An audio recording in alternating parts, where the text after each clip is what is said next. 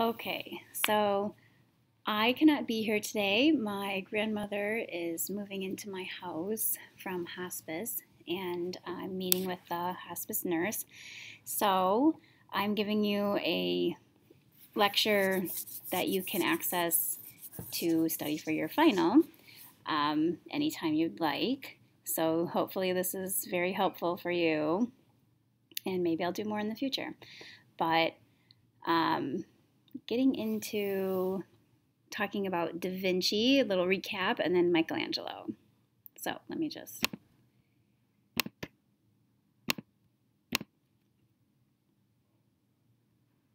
Oh.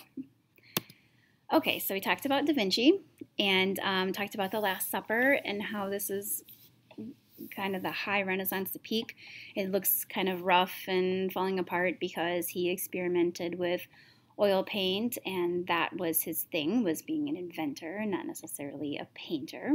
However, he was an amazing painter, as we can see, so we have to imagine that it looks better, like here would be a recreation, or here. When you look at it, it has a lot of significance with interpretations of the Bible, and obviously Christ is in the center, but as far as art goes, he creates this space that is typical of the Renaissance, using that perspective and the vanishing point.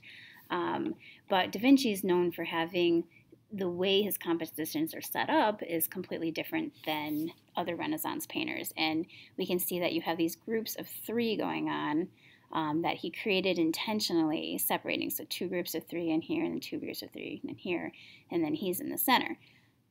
He's also pointing to wine and bread, which is, obviously there's a lot of references in here considering as far as religious things go, and then also more for moving on this idea of, this is John, who is not the Virgin Mary, but she looks like it could be the Virgin Mary. So Da Vinci was also known for blending this kind of androgynous like image where it can cross over into all different styles. So in sculpture and painting, Botticelli did the same thing, where you have this iconic image that can transfer over into many different forms. And that's kind of another example of that.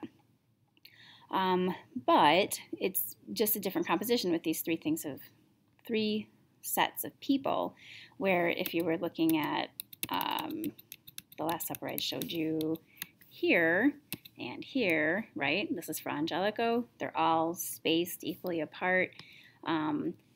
They're sitting behind this table, but not in sets. There's no use of really the space. That's not as believable like Da Vinci did. And this was considered very believable for its time. So, and then you have this different setup. So that's why Da Vinci is like known. Plus, he's known for bringing in the idea of the emotion, of the response to the viewer, like it's caught in a moment. So this is the moment that he says, one of you will betray me, and then you have the expression on their face, and a lot of stuff going on, grabbing a knife, and they're in shock, and pointing, is this from God? There's a lot of different stuff going on, and that's why Da Vinci is considered one of the best painters, is that he captured that moment. We talked about Virgin of the Rocks and how there's two different ones. So this one we talked about how, and you guys noticed it right away, that it didn't really look like a Da Vinci.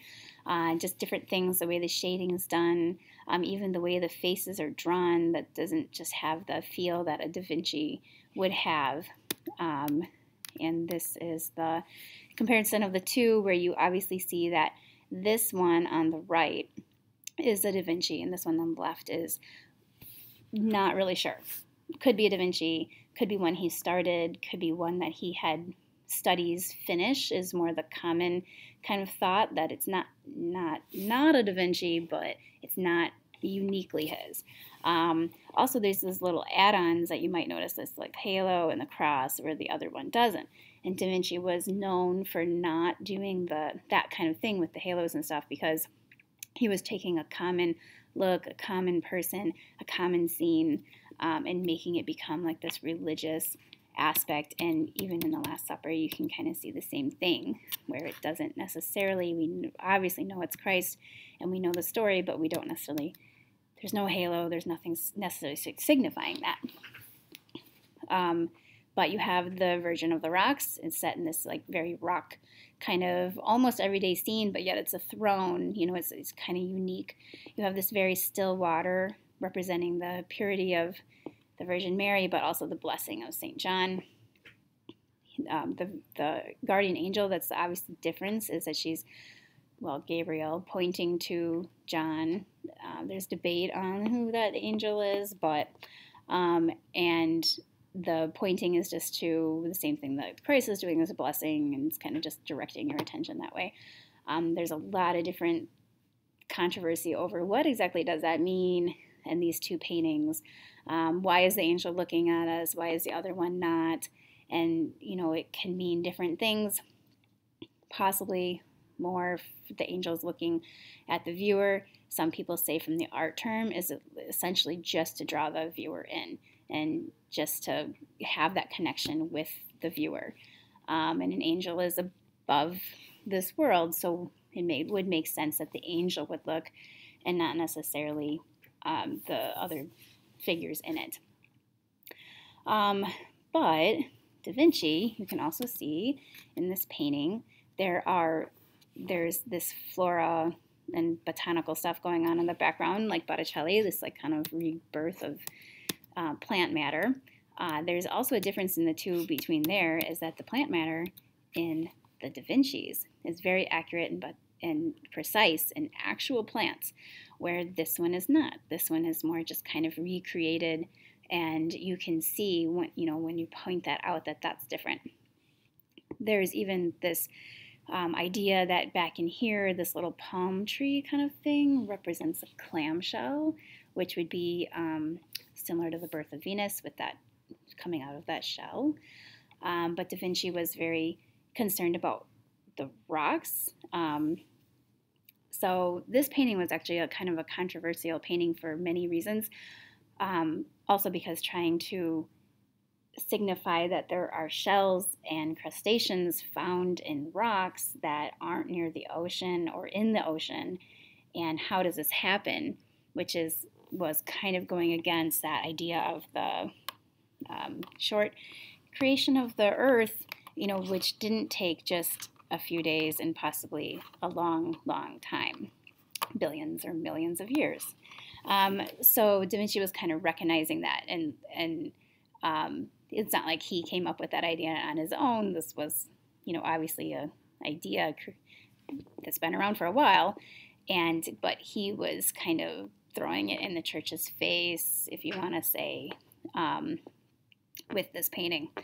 So that's another reason why, and you can, and art historians can interpret this in so many different ways. You can say that's not a clamshell at all, and this has nothing to do with it, but that's the job as a historian. They go back into writings, and Da Vinci kept these journals and notes, and it was something that he expressed in his idea right before he made this painting. So they're just kind of connecting the dots. Doesn't mean that that's necessarily the case. But moving forward, and Da Vinci had this like underpainting. We kind of talked about that on this one, which is another reason why they're not really sure the ethnicity of it. These are other images created from the Virgin of the Rocks. So this is another reason why it's really hard to tell what's a Da Vinci and what is not. He had a school that he taught people to paint like him, and he was so inspirational and inspiring in these paintings that many people copied his style and copied his ideas and his themes were unique and different, with this everyday kind of attitude being taken into the religious sector. And you can see same kind of thing. You have this religious idea. It's still John and Jesus and Mary, and you have this reference to John and Jesus escaping from the massacre of the innocents, and that's what Mary's doing right here, is she's pointing to this passage. So in the Virgin of the Rocks, the angel is pointing to that idea of, this is a kind of like painting that's supposed to be forewarning of this idea that John and Jesus are going to have to escape from the Massacre of the Innocents. And this painting is reference to that passage that Gabriel the angel had signified. Anyway, all these little connections, but you can see in the background just the way it's set up with this like Leonardo da Vinci kind of style background, and then the same thing in here. The Christ children and John embracing, I know it seems like they're really awkward paintings, and the babies look really weird, and Madonna has her breast hanging out and all this weird stuff. That seems abnormal for us to look at, but for the time, this was extremely common. And if you look at a lot of paintings from the Renaissance, you will see a ton of images like this, which maybe explains some of the art you see later when they kind of go back to these weird kind of setups and then recreate them in their own way.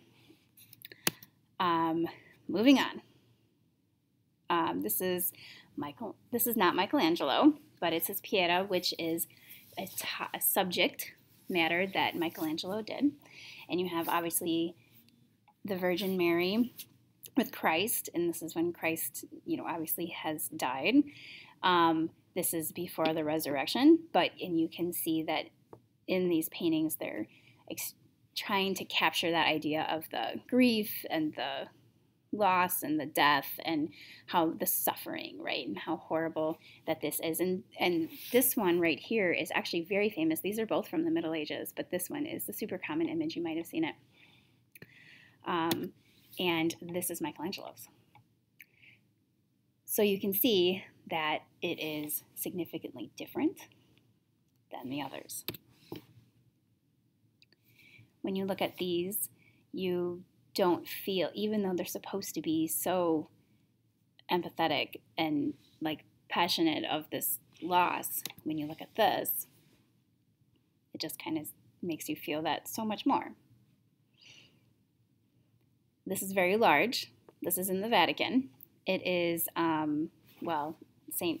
Peter's Basilica, which is part of the Vatican, but it is more than life size. When you view it, you're kind of viewing it from afar like that. So it's behind glass, and it's not on a giant monumental scale. It is, more typical to life size, but just a little bit larger than life size. But it is up on a pedestal, and you're looking at it from afar. You can't see it all the way in the round. You can only view it from the front with the lighting behind bulletproof glass. But you can see that it is, Michelangelo was best at being a sculptor and sculpting out of marble. This is one solid block of marble, which is truly impressive. None of it was pieced together. So, because you can't see it in the round, they have a replica of it, a little tiny one, that you can look at so you can see Christ's face in the 3D. This is not the tiny replica, this is the big one, but you can kind of get a good idea of, just the way it was carved and all those details in the hair and, just kind of the beauty of it.